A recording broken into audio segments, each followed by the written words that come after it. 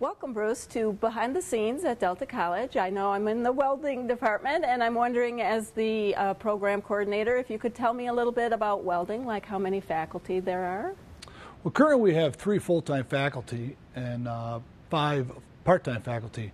4 of the part-time faculty teach here on campus, and 1 of them teaches at our off-campus facility, which is in Bullet Creek.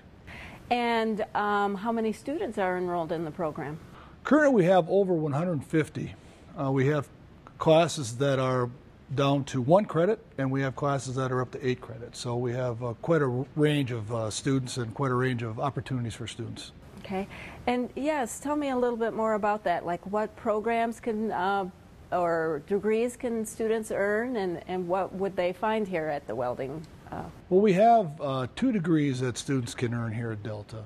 The advanced certificate, typically the students take just welding courses. With the associate's degree, students would take some general education classes, some math, some English, political science, health and wellness, those type of courses, along with the welding courses. And with those welding courses, with both programs, students leave with a welding certification. So that's a bonus on top of those 2 degrees. And tell me about that. When students leave, like what sorts of jobs or employers would they be looking at? Well, we have a lot of different employers that are out there that our students work for. Our former students work for. From welding engineering firms to manufacturing companies to construction companies. Michigan Sugar, as an example, would be a place that our students would go. Education's another area. We just hired a new staff member, and he's a former student of ours. Marketing, sales, the person that calls on us right now from one of the local sales companies is a former student of ours. So there's a wide range of opportunities that students can go out and get jobs in. And are you seeing more women in the curriculum? This semester, I don't know the exact figure, but we have a small minority of women that come into our program. Although they have been, the ones that have come through have typically been very successful. One that comes to mind, Lori Kuiper, came through our program, went on to become a welding engineer, went on to Ferris, became a welding engineer, and went to work for Miller Electric, working on welding machines in Appleton, Wisconsin. And now she's, the last I talked to her, she's down in the Gulf Coast area working in the oil industry. Wow, great. And tell me about yourself. How did you get involved in welding? I grew up in the UP, and when I graduated from high school, I wasn't ready to go to college yet, so I went in the service, and when I got in the service, I got interested in welding there. From there, when I got out of the service, I went to Ferris State University, received my degree in welding technology. Then I got my degree in education because I always wanted to be a teacher. And I had a couple jobs between then and Delta College, but when this job came available at Delta College, I fell into it, and it's worked out real well for me. How long have you been here? This is my 29th year. Great. And it's been a very enjoyable time. I plan on probably working a few more years and then look towards retirement.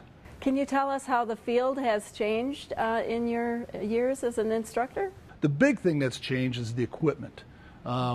If you look at the welders that we currently have here, this typical welder would be about 6 times bigger than what it is now. So things have gotten a lot smaller, but this machine will put out more power than that old machine. So the equipment is really the basic thing that has changed. And I'm sure there's probably some different types of welding. Can you tell me about those? Right, we have 4 different processes that we teach here at Delta. We have our oxyacetylene. Typically that's a cutting, welding, brazing process. Then we have our gas metal arc welding, or MIG welding some people call it. Students come out of that class welding pipe.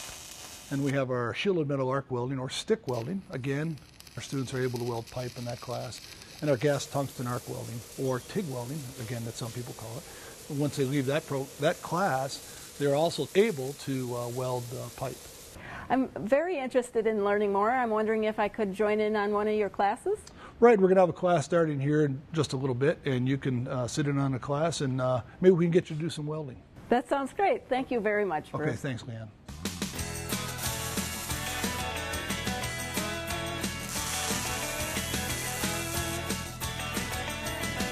Well, we have a new student with us today, Leanne Govitz, and she's going to be watching.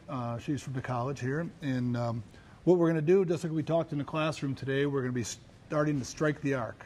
First thing we want to do when we learn how to weld, we're going to be making buttons. And remember, when we struck that arc, what do? We touch, we pull back, and we make the weld. So with that in mind, let's give it a try here. Okay, get your helmets down.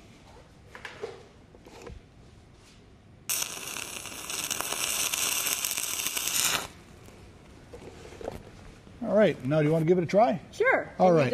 Okay, so you just hold it in the same spot. I'm going to hold your hand to help you out with it, okay? So you come on this side over here.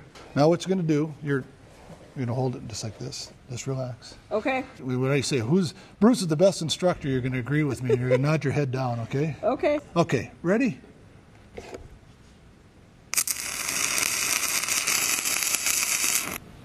Thanks so much, Bruce, for letting me come in and learn more about welding. It's been a lot of fun. Okay. I'm going to try one more. All right. All right.